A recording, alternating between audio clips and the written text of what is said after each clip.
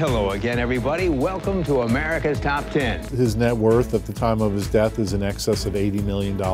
Keep your feet in the ground and keep reaching for the stars. They will be in court, and they will be contesting that will.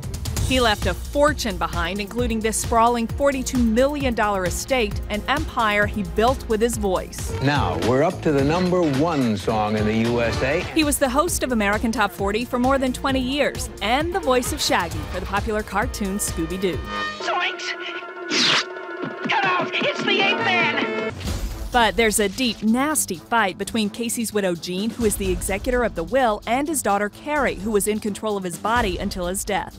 On June 1st, when Carrie attempted to have her father moved to a hospital, Jean protested by throwing hamburger meat at her. In the honor of King David, I float meat to you, to the dogs.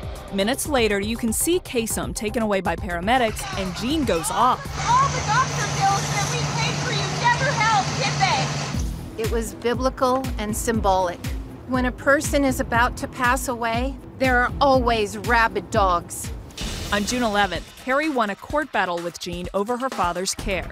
This is purely about vengeance and money. Carrie proved that her father did not want to be kept alive by life support as Jean wished. Jean called it greed. There's a $2 million life insurance policy. Those kids are all underwater. In my opinion, and this is just my opinion, I think she's mentally ill. I sat down with Carrie before her father passed away and asked her point blank about his fortune. Is any of this about money? We've told Jean, take it all. Take everything. Keep the money. We won't go after you. We're not going to go after the will. We're not going to go after the estate. Keep it. Just give us our dad back.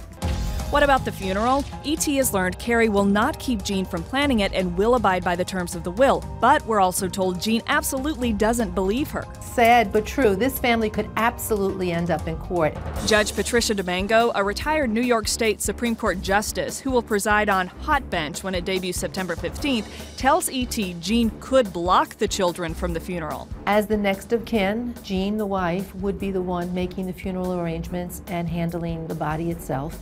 And so she can make this funeral as private as she likes or as public as she likes. It would be a very drastic decision and I believe a bad decision for her to try to block his children from attending their father's funeral. Attorney and author Herb Nass told E.T., we may not have heard the last from this volatile family. The Kasem family feud is likely to be in court. If you see court battles before the person dies, 9 times out of 10, there's going to be a court battle after the person dies.